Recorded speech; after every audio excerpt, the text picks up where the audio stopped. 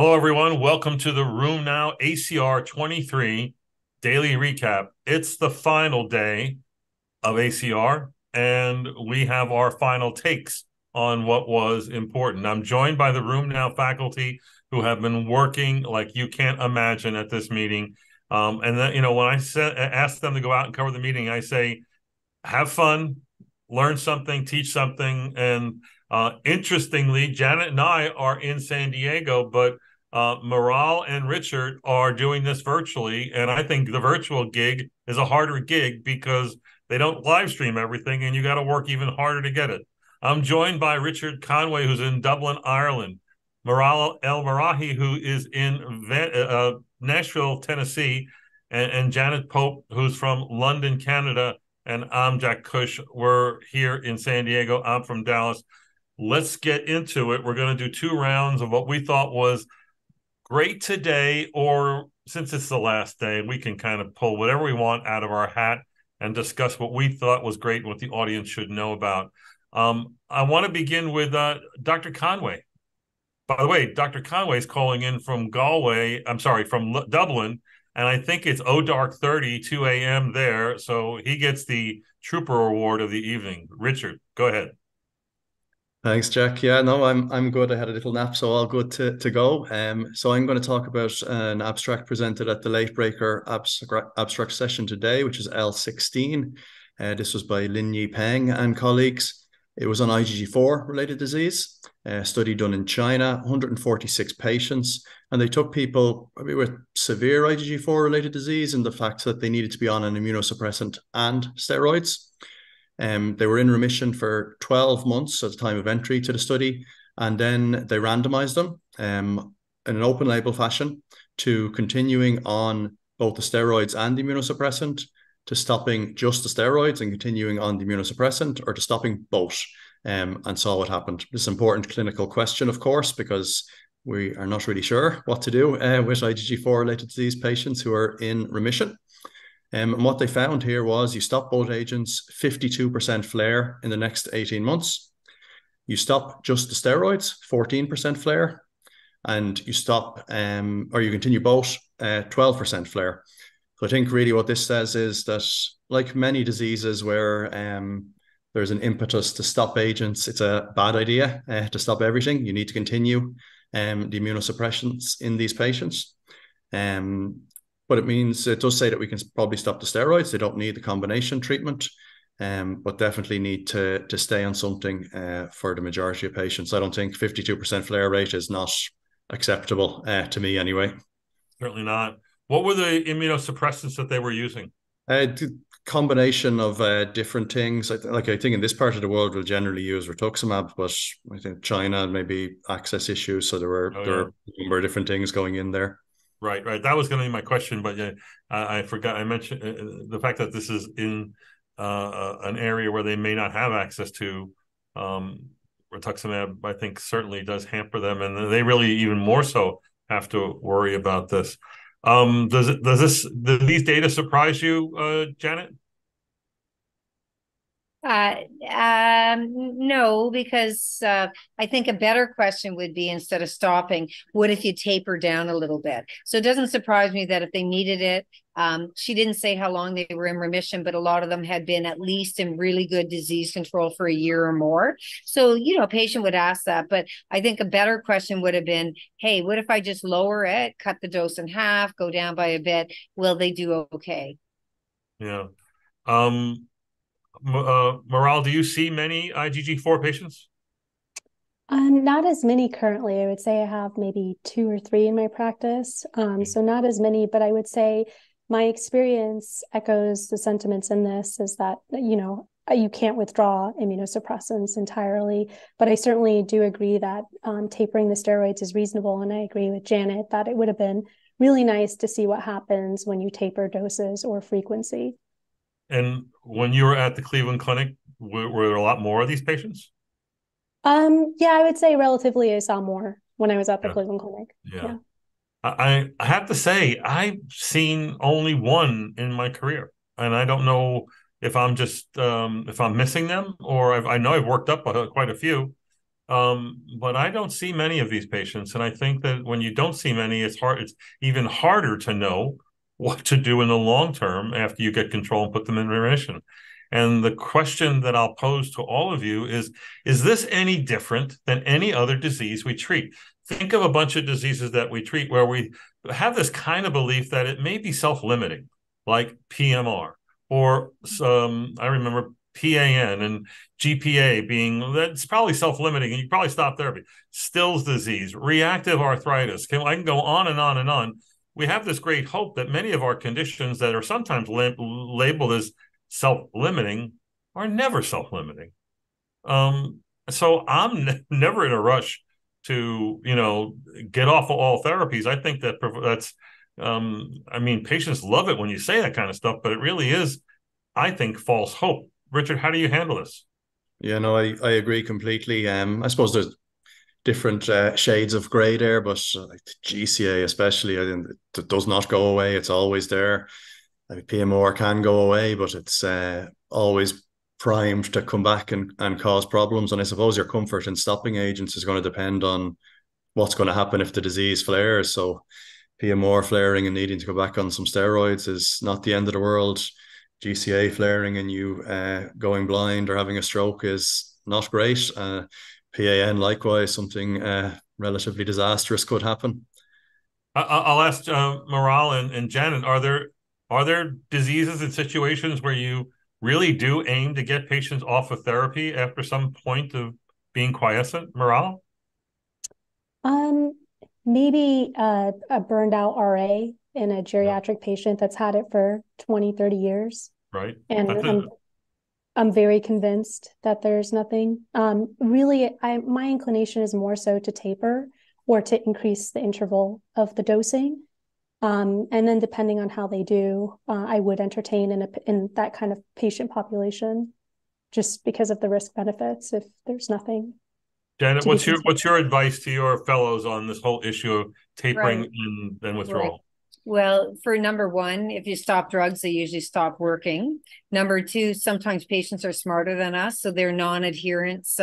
They often say, can I lower my dose? And that means they've already stopped it. And then they have. But number three, we all have seen patients, but they're the minority. You kind of remember them that, someone with lupus that was quite bad in 1980s, and now they're great off treatment because they were a one and done, real sick and then better. But we've seen a lot of patients, whereas they go downwards, they flare and we don't always recatch them on the same drug. So that's the problem. So I like, if it ain't broke, don't fix it. Just leave it alone. Yeah. Before we move on, Richard was just talking about PMR. I got to interrupt this broadcast for O Bulletin. And that is, last month we did a campaign on PMR, and Richard is a PMR guy, and we had discussions. I had him on two different webinars. And Richard, I want you to tell the audience your plan for starting steroids, but more importantly for withdrawing steroids, because in a month of a lot of confusion and discussion and opinions, everyone kind of agrees what dose to start, but how to stop. There's a lot of disagreement, and it's a little bit like the art of rheumatology. I thought yours stood out in last month. So again, your plan for starting and weaning steroids with PMR. So I very much try and keep it simple because I see patients getting constantly confused by our complicated steroid tapers and mixing up their meds, or the pharmacy mixing it up and the patient ending up on some sort of dose they're not meant to be on, and chaos ensuing. So I always pretty much start at 15 milligrams prednisolone a day in PMR, and I do it for a month. And then I cut down every month by a dose of 15 to 12.5 to 10, and then down by 1 milligram a month.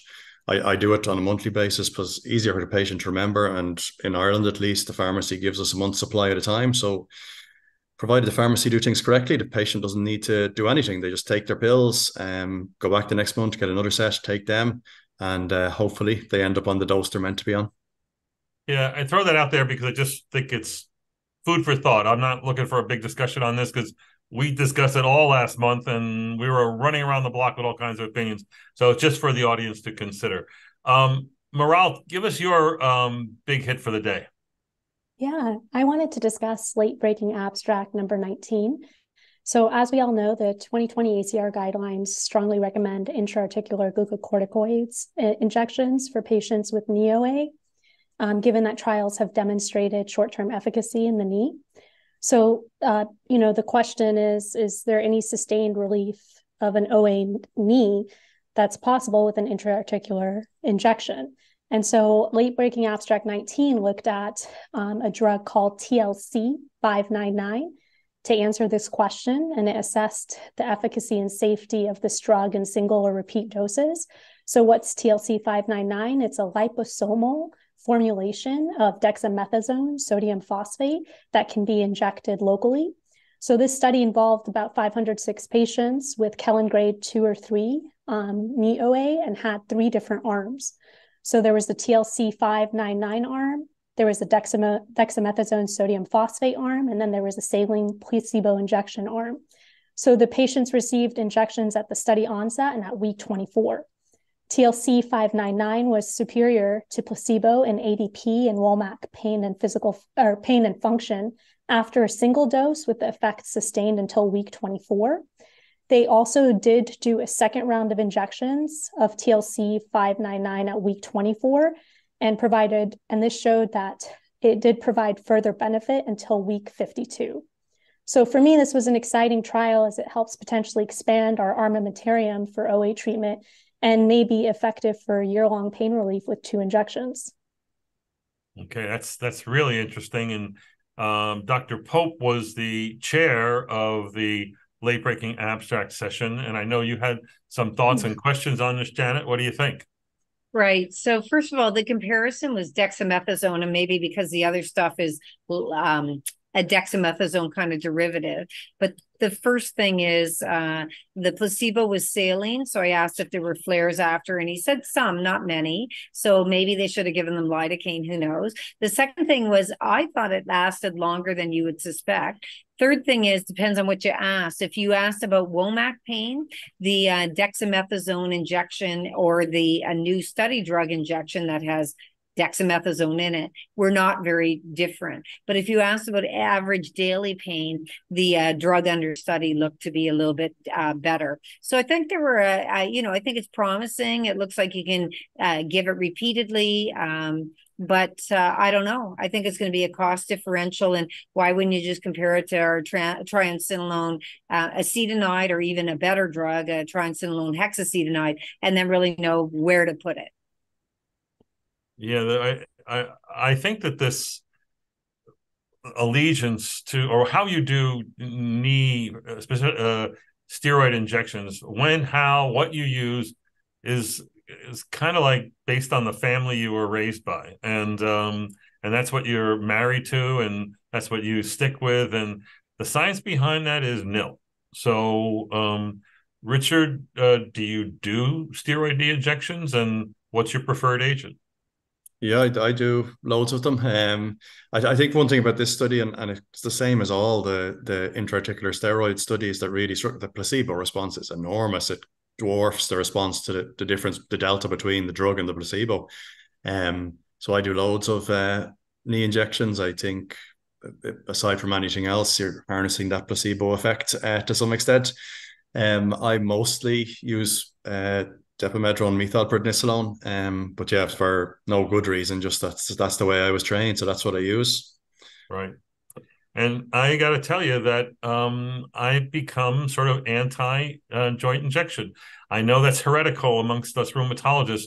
We have special skills delivered unto us from up high somewhere on how to do these injections that no one else can do.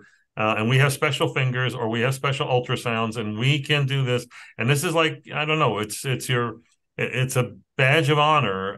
But the fact is, during COVID, we couldn't do any of this. Either you were not permitted, or no one would want you to. And prior to COVID, I was reporting on a lot of studies on joint injections. And you know what? There's no proof that they work beyond the acute period. Now, this study is interesting because Meral points out a 26-week or 24-week and a 52-week benefit, and that's impressive, I got to admit. But I often say the first joint injection I give, long-lasting. The ninth I give is about 9 minutes that it's going to work. And then I worry about, in this particular situation, the long lasting, which sounds like its benefit, is it not? Maybe it's Achilles heel as far as what it's doing to cartilage, what it's doing to other potential risks and whatnot. I think what I like about this kind of study is it's in the eye of the beholder. Either you're going to love it and run with it, or wait for it to come out, or maybe you're going to buckle down like I am on my views. So, Janet, what's your big hit for today? So mine's also a late breaker, L20, and I'm going to give you a background. So this is telitacicept, and sorry if I'm not saying it right. So what is it? It's a TACI FC fusion protein, and it's the Bliss and APRIL pathway dual inhibitor. So that kind of reminds us about belimumab and B cell signaling. So the first question, it was an RA study, is, wait, is it the wrong disease? So I will tell you, so this study was performed in China, but they did a phase 3 study in China that they reported in Milan last year in SLE. And I'll tell you, in lupus, don't know if it's generalizable to my patients, but in lupus, systemic lupus erythematosus, tele 160 milligrams compared to placebo. It was a sub-Q weekly for a year. The lupus trial last year that was presented gave SRI-4 sort of double the amount of placebo. The physician global improvement was about 85% versus placebo 56%. It actually looked pretty darn good, even though we don't know the generalizability, the background treatment always on the lupus population. So this one went on to say, let's look in rheumatoid arthritis, large randomized controlled trial, double-blind, methotrexate inadequate responders. I'll remind you, number one, the often methotrexate, it only had to be 7.5 milligrams per week or more. In China, they tend to dose it less than the US. So I'm not sure what the mean dose was, but it was probably far lower than our contemporary FDA kind of trials because of a different population.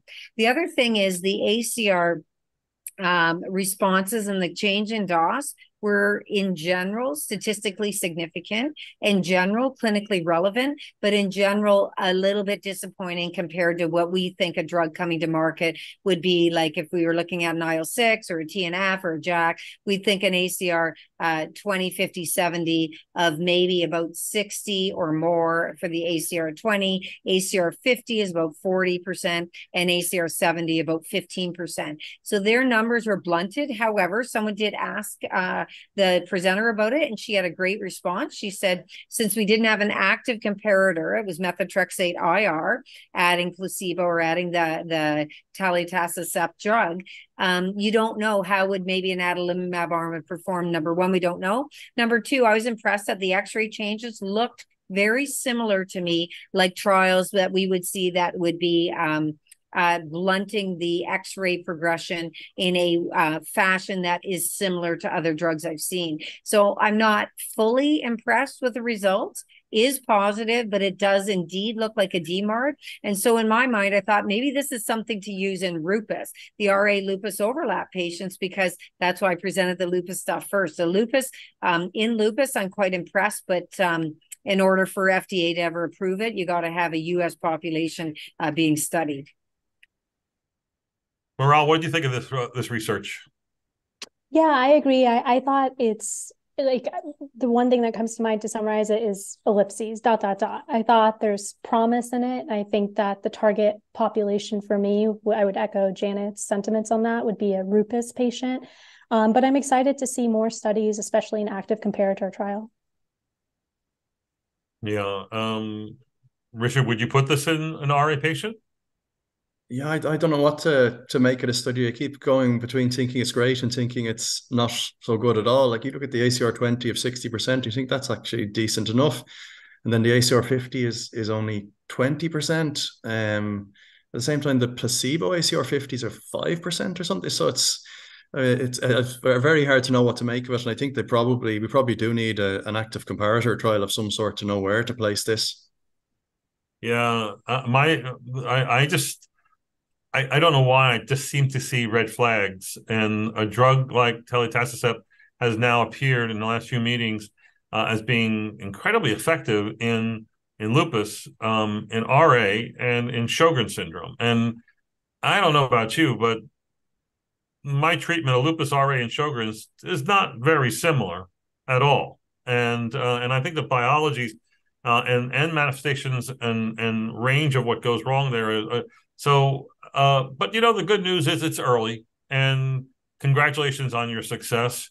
Now let's see what happens when you can put it into a lot of patients and hopefully do a multinational study. This is similar to the results we had with the TLL-018 combined JAK1 TYK2 inhibitor, also from China, that had this incredible results that we reviewed back in EULAR. I think it might have been reviewed yesterday, but the idea is that combined JAK-TYK inhibitor was as good as tofacitinib, and then in the two highest doses blew tofacitinib out of the water.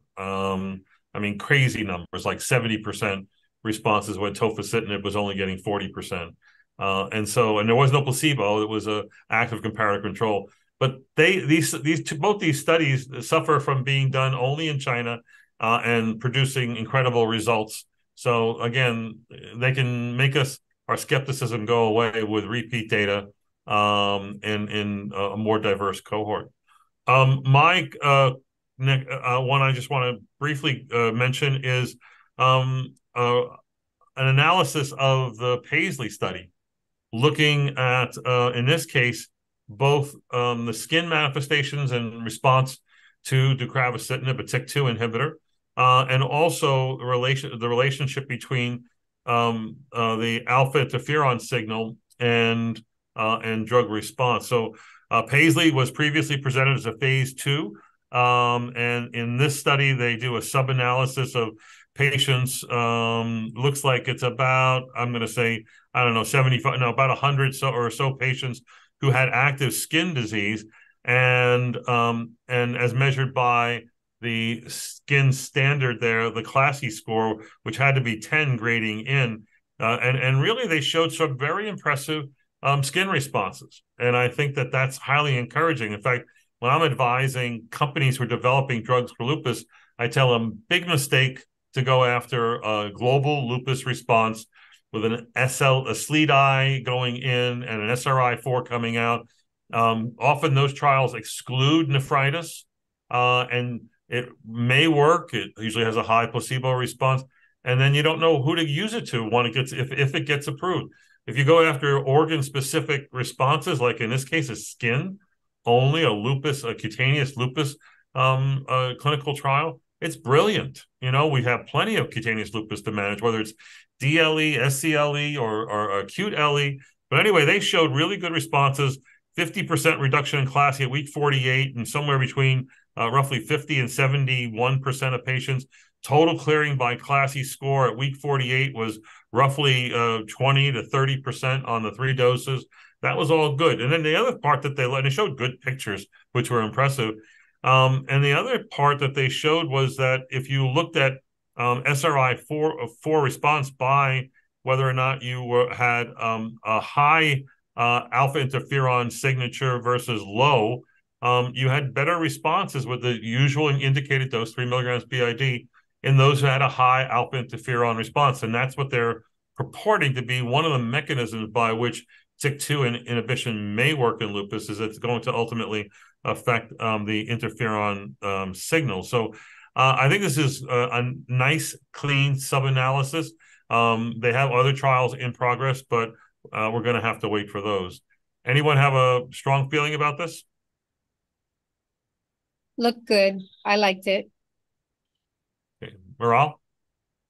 Yeah, I can't remember if they showed you the subtypes of the cutaneous lupus, and if they gave you a further analysis as to what the response was. I want to say there was a slide on that, but I think the numbers were too few to delve into acute versus chronic LE, for instance.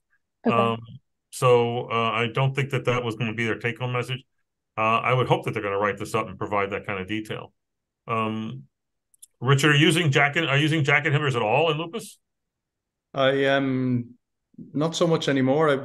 When the early baricitinib data was there and looked good, I went through a phase of using them, and then the phase 3 data, or the later data, did not look so good, so I kind of stopped a bit. I've become very pessimistic about drugs for lupus, and that we see these excellent early data for lots of agents, and then it just doesn't seem to work out when they get onto the later studies. So I suppose we'll be cautiously, slightly optimistic, but not fully convinced yet. Yeah, the pattern is everybody's a hero in phase 2 and a bum in phase by the time they get to phase 3. But think of all the literature has come out since we've seen JAK inhibitors since 2012, and there is a steady stream of cutaneous success with the JAK inhibitors, whether it's, I'll say GVHD, that's much more than skin, but dermatomyositis and all atopic dermatitis and the alopecia variants, and there's more to come. I mean, it's pretty vitiligo. It's pretty impressive, and so much so that I'd say that's the home run if you're developing a JAK inhibitor in lupus. But right now, as best I know, there's only one company that's out there that is working on a JAK inhibitor for dermatomyositis. So we'll see where that goes. All right, our next round, we're going to do shorter presentations. Let's begin with Meral and see what you got. All right, I really liked late breaking abstract 18 because it may help guide treatment of primary Sjogren's syndrome through molecular classification of salivary glands. This study entailed transcriptomic profiling of salivary glands in a Chinese cohort, and it did discover 3 distinct subtypes. First subtype is a pauci-immune or C1 subtype. The second subtype was a cold immune or C2 subtype. And the third subtype was a hot immune or C3 subtype.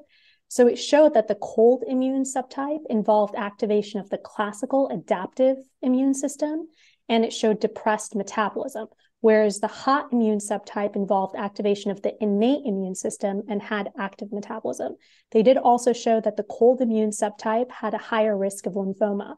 So overall, I think this molecular classification of salivary glands helps guide understanding and the heterogeneity of the disease and can help guide further treatment. I would like to see studies hopefully maybe incorporate this, and maybe we would see more positive studies for Sjogren's treatment. It certainly is a smart approach. How many people did they look at overall in this as far as their lip biopsies? Let me see if I have that. So 396 had primary Sjogren's syndrome. So total, I think of about, if I do the math really quickly, about 500. 398 had primary Sjogren's syndrome, 87 were non-primary Sjogren's syndrome, and 44 were early primary Sjogren's syndrome. And they all had lip biopsies? Yeah. Wow. Impressive. I know that might not be as common here, but that's an Academy Award-winning abstract as far as effort and histology and making correlations, and I think that should be applauded. And I'm often not applauding Sjogren's research because it's mired in so many things, but this makes something confusing into something that's quite clear. Janet, what did you think? You were there. What's cool is I think AI will help this in future, and you'd want to know on these subtypes. My guess is they'll have different responsivity to drugs, but it might not be to specific drugs. It could be to all drugs. In a way, the fibrotic phenotype in RA on synovial biopsy is myelofibrotic is not a very good response. They're kind of a bit. They're probably that ceiling effect that we never get, everybody in an ACR 20. So I kind of wonder if I would guess the cold one, but I kind of wonder if one of those sets is going to be possibly a non-informative patient for drug development. Yeah. All right. Well, yeah, where all the futility will be met and none of the responsiveness. Richard, do you get lip biopsies in Sjogren's? I do not. Not as a rule. I seronegative Sjogren's, and I will occasionally do it. It's hard to get it here. High complication rate, a lot of paresthesia post-it, which can sometimes be worse than the symptoms you were doing it for in the first place. So rarely, but I do occasionally. Okay. All right. Janet, you have a second one for us? I do. I have two really quick ones because in my mind they're a pair. They weren't presented together. But it's the clinical question here in systemic sclerosis is who will get ILD and who will progress ILD? Because I think every clinician wants to know that that's treating these patients. So abstract 1700, it was an oral. It was looking at the big U-star. That's the big, large conglomeration of multiple countries contributing scleroderma to the database. So there were over 5,000 patients. And what it showed was that if you had a negative HRCT at baseline, over time, who will get ILD? And it's almost like a flat line of incidence over time. There's a little bit of variability, but the idea was always the old-fashioned clinical wisdom is that if you don't get it in your first couple of years, you're probably home free and the incidence goes way down. This is showing not the incidence in the first year or two, because if you already had a positive HRCT, you're out. But if you didn't, you can get it anywhere along the way, and they went up to 10 years. And the risk factors were the ones we know: men more than women, topoisomerase 1 positive more than anti-centromere or RNA polymerase 3, a little bit of elevated CRP, and probably age as well, although age was hard to know. And then obviously dyspnea. Well, dyspnea is related to getting ILD, not a risk factor for ILD. So that was the first one. The second one was another question. Okay, who's going to progress? If I have patients in my scleroderma clinic and they have ILD, who's going to progress? So in this one here, I'm trying to find the number. Sorry about that. The number, I'll find it in a sec. But this one was looking at two large databases combined from two sites in Europe. And it was number 643. And what they asked was, if you have progressed enough that would have gotten you into a randomized controlled trial, such as progressive pulmonary fibrosis, the census and INBUILD trials for nintedanib, there's many ILD trials. So they looked at the inclusion criteria. So if you were a progressor now, looking over the last year, what was your chance of progressing in the next 1 to 2 years? And guess what? No prediction at all. People who didn't progress before then progressed. People who did progress didn't, all over the map. And in fact, it was almost protective next year about progressing if you progress this year. So it's kind of, I think we have to beware. I know. So in other words, trial design has said, put in only early, diffuse with lung disease. So the one abstract kind of negates that.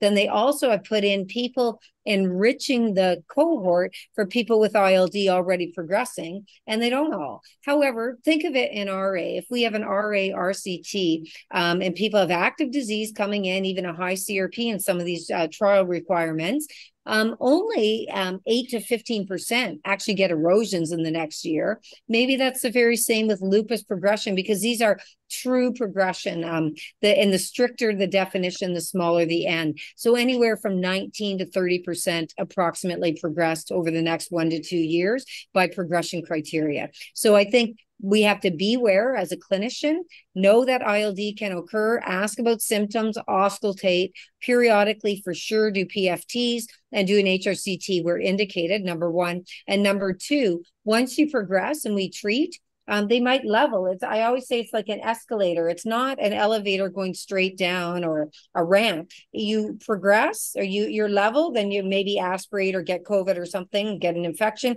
You progress, then you level, then you progress. So within an individual, it's not a slope. It's a series of line, stop. And we have to remember that. So it's important for the clinicians.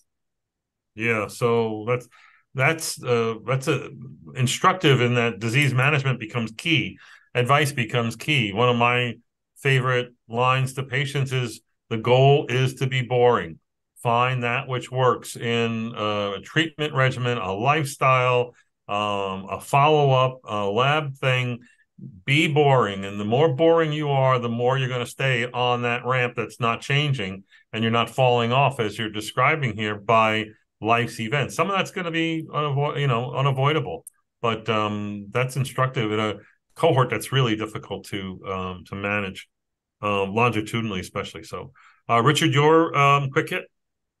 So my one was a study by Peter Taylor presented today, 2586.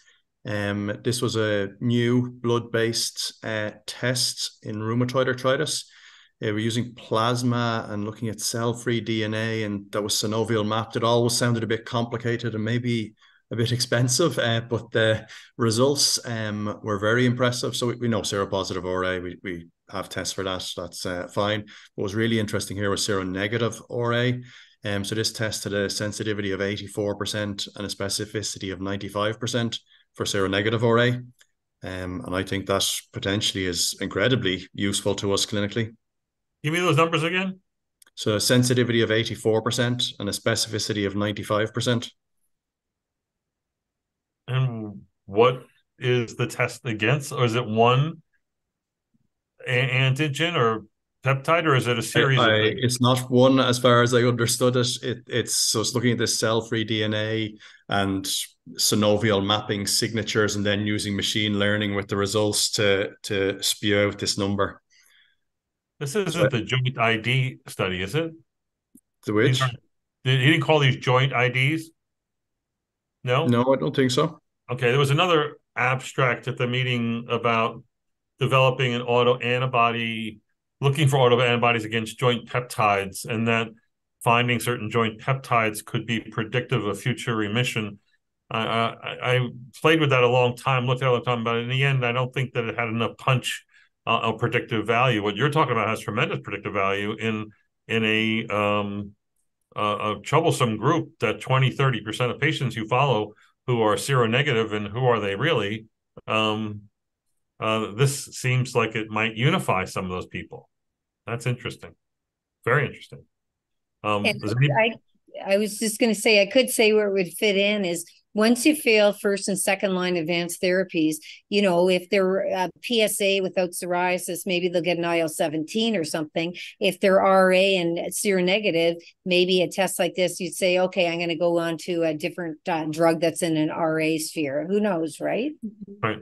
That would be the next step, right? To see if he can find a large cohort of people taking many different medicines and responders and non-responders, then come up with some strategy as to what you wouldn't want to use and what you might want to use. Boy, that would really help a lot of us people who are taking care of these folks, as Dr. Taylor and others are. So that's very cool. My last one is abstract 2480, it looks like, from Conzit et al., Victoria Conzit, who's with the Vienna group. Smolin and Ali Taha is the senior author on this. And they took two different data sets, one, the NORD-DMARD data set, and developed criteria for flare on 80% of those patients. And we're going to then validate it in the other 20%, and then also validate it in the Vienna RA cohort, which is almost 2,600 patients. And in the NORD DMARD study, they asked patients, how are you today on a 5-point scale? I am much worse, unchanged, better, much better. And a flare was said to be a 2-class change in status. And then they backworked their numbers and came up with a cut point for what constituted a flare on CDI, which was 4.7, and on SDI it was 4.7, and on CDI it was 4.5. And they made other correlations which were important and looked good, and they showed that patients who met this criteria were also shown to have functional consequences to such a flare, and even radiographic consequences to such a flare. So it's a kind of metric PRO correlate kind of study, not my cup of tea, but you know what? They really put a number on flares. And I think this is one of my pet peeves in rheumatology, especially in RA. We all treat flares, and you know how it goes. It's a note from the patient, a call from the patient, and you write a prescription for prednisone. or they come in and they get an IM injection, or they get some new dexamethasone intra-articular thing that's going to last for 9 months. You hope, but it's all steroids all the time, and that's the cha-cha-cha dance that you do, and there's no science to it, and there's no rationale to it, and it's got built-in toxicity. And why can't we use, in, I don't know, a type B2 patient, I just made that up, colchicine, or in a type E9 patient, a short course of anakinra, or, let's get some company to do some clinical trials in patients with RA who are flaring, and use your active comparator, gold standard, as steroids. You've got a built-in toxicity index that you got to win at no matter what you're doing, right? And I would think, I don't know, can't say that's a certainty, but it certainly makes sense. So I think it's an advance. I think it's an advance to people developing therapies. I think it's an advance to people who want to study this issue, as I hope many do. Anybody have a magical formula for flare management? I think it's what you said. And I mean, in the catch cohort, we validated the flare, the EULAR flare questionnaire or index, and half of the patient's flares we think aren't, number one. And number two, when it's a very major flare, there's a lot more concordance, of course, because when they feel badly and we don't see anything, we tend not to believe them, and then we might change their treatment. But if you're doing it on the phone, you just say, okay, we'll phone in the prednisone. And we usually ask, well, they're flaring about adherence. Are you even taking the drugs, right? Because it's hard to be, it's a bit of a ball and chain. It's hard to always be 100% adherent. Gray hair allows me to tell a story that's, we hope is real. And that is, when I was a resident, I went and did a extended rheumatology rotation at the University of Pittsburgh with Gerald Rodnan and Tom Metzger, who are heroes of mine. No nicer man in the world than Dr. Thomas Metzger. And when I did rounds with them, they had an inpatient unit, a rheumatology inpatient unit, and they would admit patients with active disease and flares. And know what their treatment was? Bed rest. That's it. Bed rest and analgesics. They didn't want to give steroids to them. They sometimes had to give steroids to them.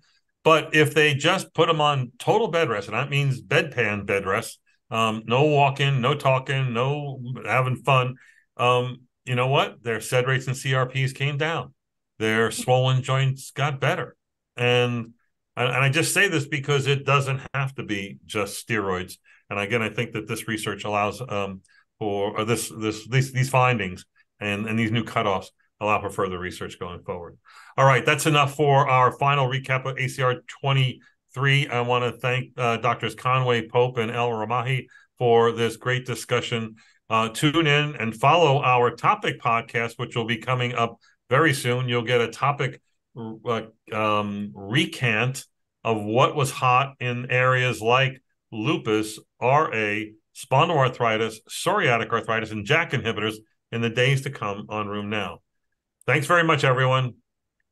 Happy ACR.